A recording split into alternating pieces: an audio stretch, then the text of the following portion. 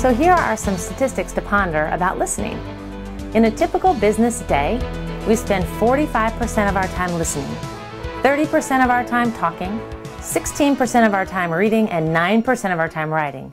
Humans generally listen at a 25% comprehension rate. Less than 2% of all professionals have had formal education to improve their listening skills and techniques. 85% of what we know we have learned through listening. There is a quote by Winston Churchill. He says, "Courage is what it takes to stand up and speak. Courage is also what it takes to sit down and listen." So improve your listening skills and watch your network marketing business take off. Just stop talking and listen.